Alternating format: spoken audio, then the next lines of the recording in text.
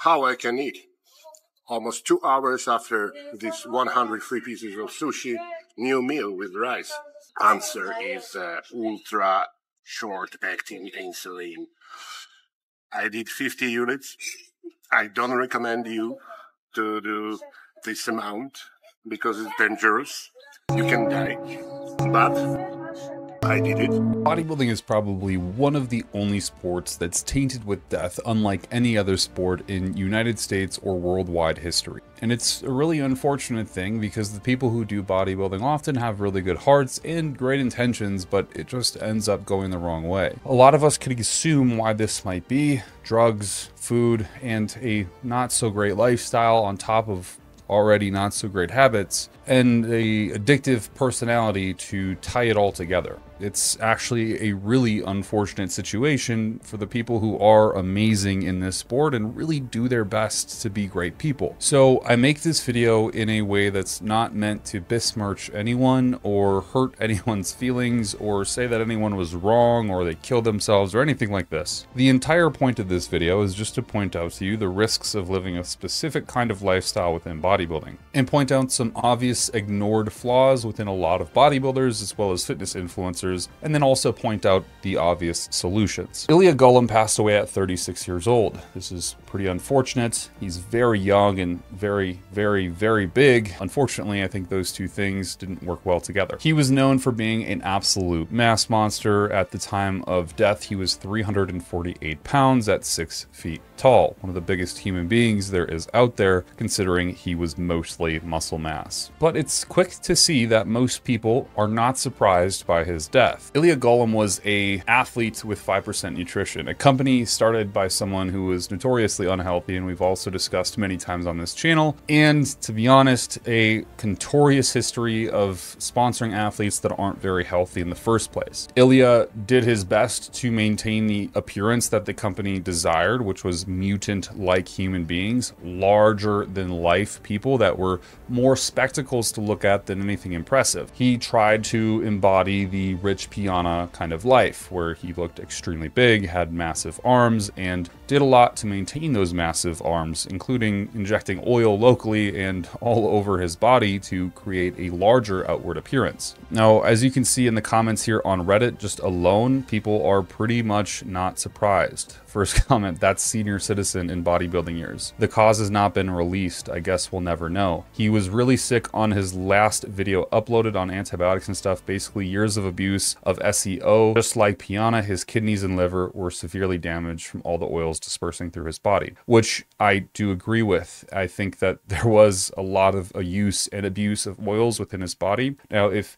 you're unfamiliar with what SEO means in bodybuilding, that is site enhancement oil. And literally what bodybuilders will do is inject oil locally within muscles to make them look bigger or rounder. You've probably seen people who look like this on social media platforms with ridiculously bubbly arms that are almost looking as if they're infected and about to pop, chests, just weird muscle bellies. And this is a result of injecting oils into your skin. These people do it far, far too much, but Ilya did it in a capacity that made him still look very good and didn't necessarily shine through that he was abusing SEO. And so a lot of people probably didn't even realize it unless you were close up to the guy. The first comment here as well, a thread where bodybuilder dies before 50 and the comments aren't full of people saying it could be completely unrelated. Next one, did anyone not see this coming? We really need to start discussing mental health crises in the bodybuilding community. Playing a dangerous game with all this site enhancement. Too bad it took his life. 36 is way too young. Condolences to friends and family. This really sucks, but there were also few people riding on a knife's edge as much as this guy was. So you get the point. Most people sort of saw this coming. Now, Ilya Golem had a quest to be 400 pounds. He mentioned this a lot of the times, and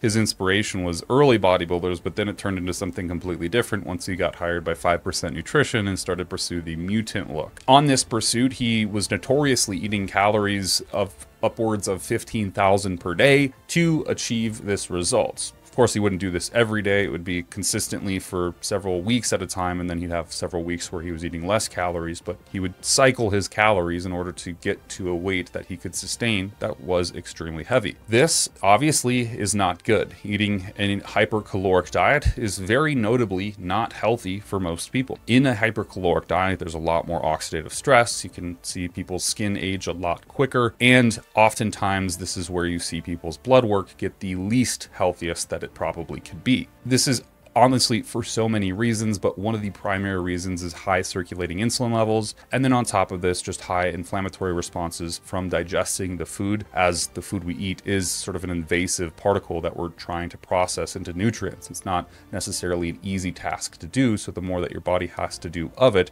the more inflammatory response there generally is. So this, compiled with taking a copious amount of androgens and various other peptides, I'm sure, and I could go through my expectations in terms of what I think he was probably running for steroids and performance enhancing drugs, but I am sure all of you could be very well aware what these things would look like. You are going to see the common accusers here: trenbolone, testosterone, growth hormone, insulin, IGF-1, and probably many, many more. But what was it that actually killed Ilya? This is a very convoluted and hard question to answer, and I'm sure it's quite easy to answer in terms of the reason he had died was probably because of an excess amount of weight for a very long time. Extremely notably on his videos, he had a hard time breathing. It was worse than Sam Sulek. So weight combined with an abusive amount of anabolic steroids, combined with an abusive amount of SEO, site enhancement oil, where that oil has to go somewhere and it's broken down into your blood and then obviously circulated through your circulatory system, and then those lipids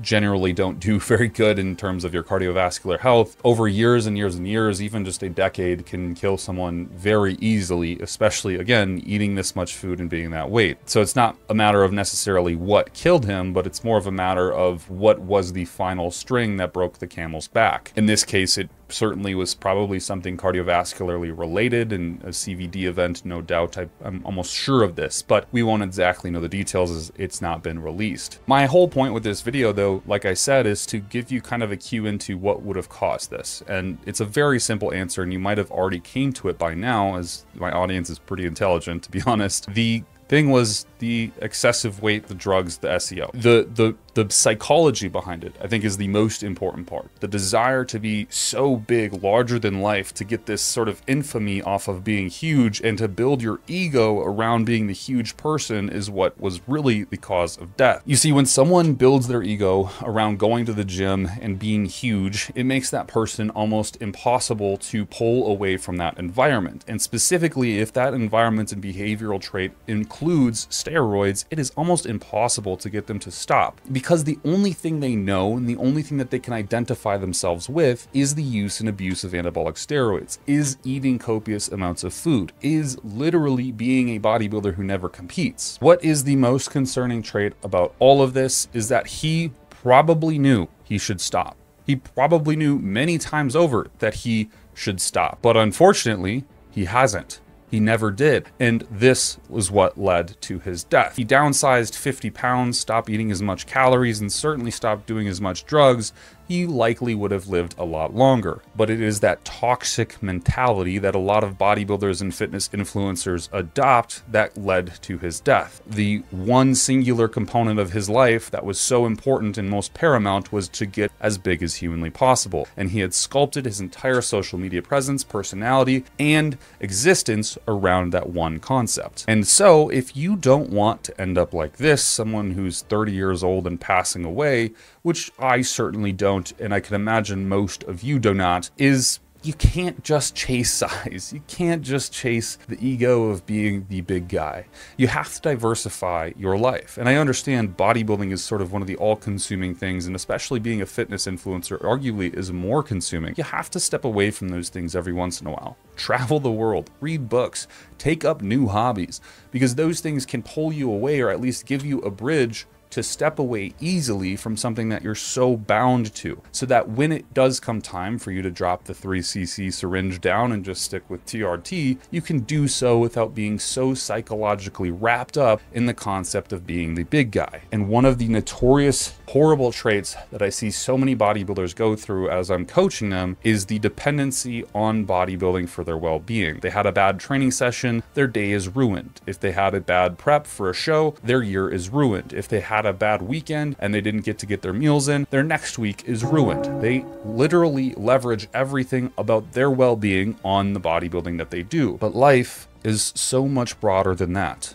It is way more broad than that. And if you can take a step outside of the little box that you frame around yourself, for safety and protection, no doubt, you'll be able to see that the world is a lot more expansive and has much more for you to do than you might think. There's this video that hasn't aged well. I'm actually going to be doing a very big breakdown video on GOATUS here soon, so stay tuned for that. But if you guys haven't seen this guy on YouTube, he is wild. He posted this video 3 years ago saying on the thumbnail, how to die before you're 40, basically. And man, it didn't age well because this literally just happened. Hey everyone, as requested, I'm going to review what a so-called bodybuilder eats in a day, the Golem Monster diet. Hello guys, today I will make a video of my whole day eating. And my first meal is I haven't seen this. I just clicked play just now, okay? I promise within the next 20 seconds, he's gonna say, what are these tumors all over his body or something like that, something about tumors. And then 2, this man's eating slave food. I guarantee you, those are the, just watch. I've not watched this. Fingers crossed, I've not watched this, I swear to God. Look at this. 300 grams. This is the same kind of mental illness as a woman who gets breast implants. Nobody finds you attractive, you look deformed, and you only do it because you're insecure. Of oats every morning. Okay, let's cook it. My first meal, oats. 300 grams of oats, my pre-workout meal. Let's start it. And also for taste, I add monk fruit sweetener, as you see. Oh yeah, I look like one big tumor, I eat peasant food, indigestible fiber, you're simply going to excrete it. This simply shows how stupid bodybuilders are. Stop eating oats. Sushi. Probably some farm garbage. In a way, he looks sicker than a vegan.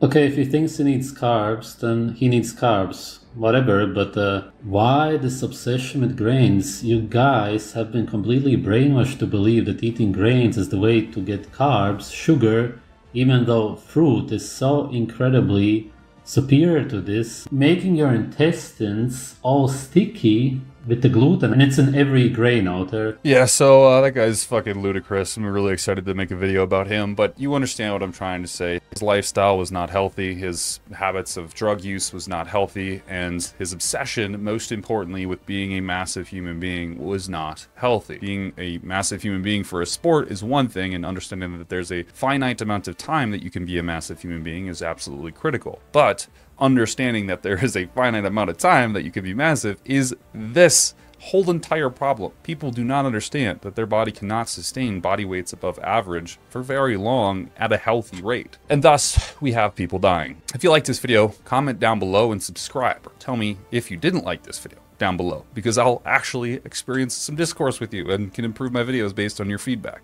We also have a Discord group. Highly recommend you check it out down below. We talk about stuff like this all of the time, and I try to give you as much insight as well as many other coaches in the group on how to be a better bodybuilder, fitness influencer, and all of the like. And if nothing else, just click one of these videos here. They are super helpful when it comes to boosting the algorithm presence. Just keep watching my videos and consume and consume and consume.